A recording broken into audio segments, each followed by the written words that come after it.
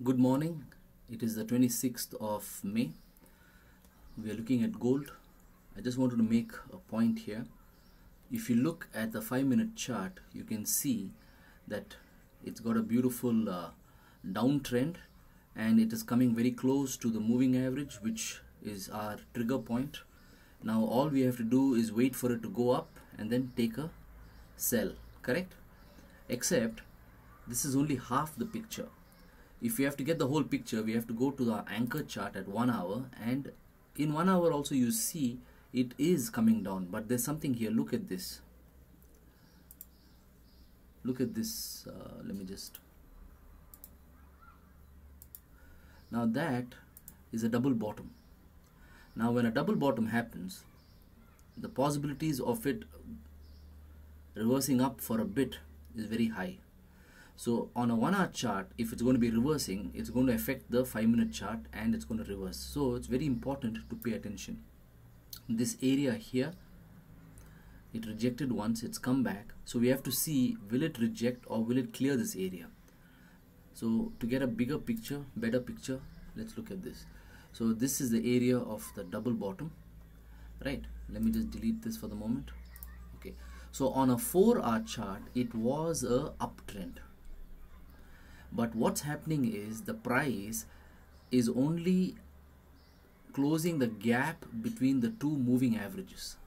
So this is a between the moving average movement. So if it goes down, also if it goes down, it will only go down to this and then it will reverse.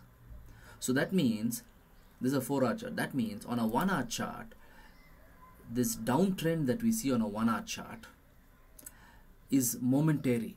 It's only for the moment.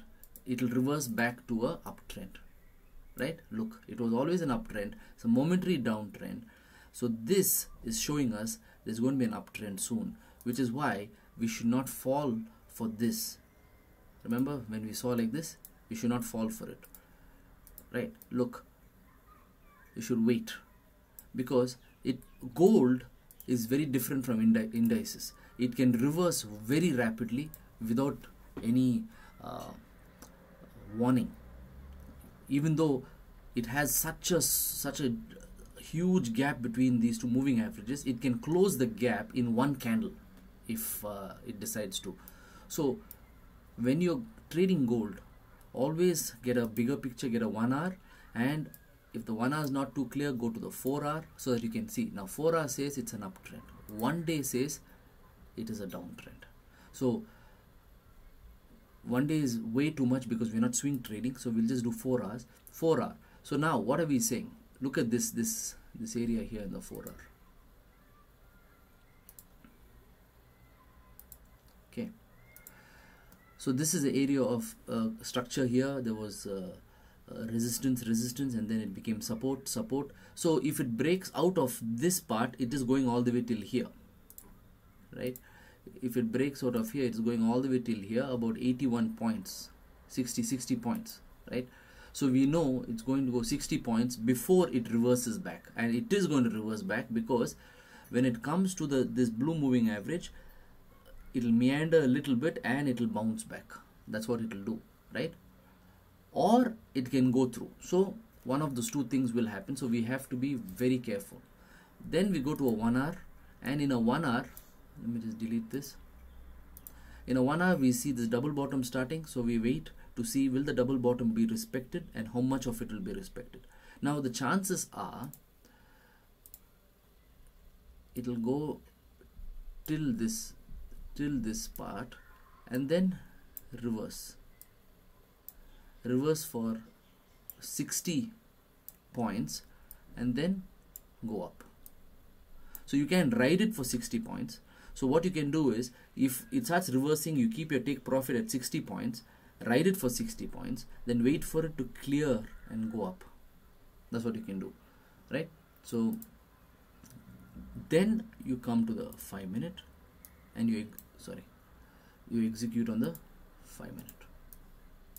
As you can see, the reversal, it is the 1 hour is reflected on the 5-minute. There you go. See what I told you? So now let's go to the 1 hour. it was a minor movement here. Look at this minor movement, but it reflected huge. Look at this, huge on this.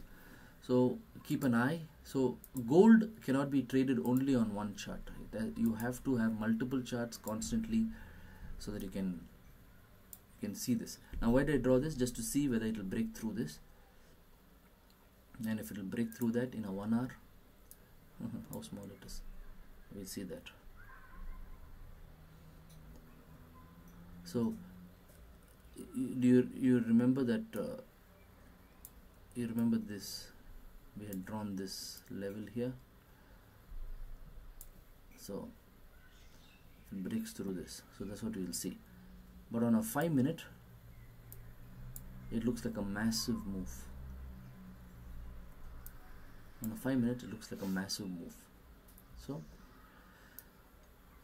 I conclude with this: don't jump to conclusions on the gold. Don't treat it like you treat the NAS or DAX or Wall Street.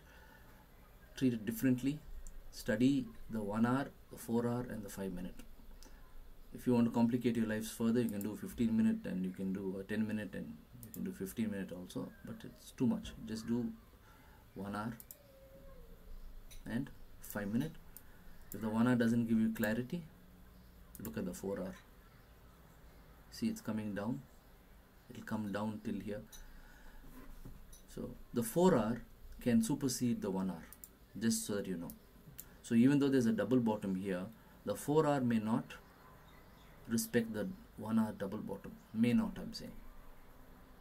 Which is why this could go down. But look at this steep pull up.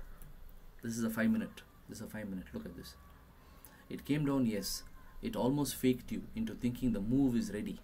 If you were only watching the 5 minute, you would have like, oh yes, the move is ready. But look at this huge fake. So it's a matter of waiting and watching. But you get some wonderful moves if you're patient.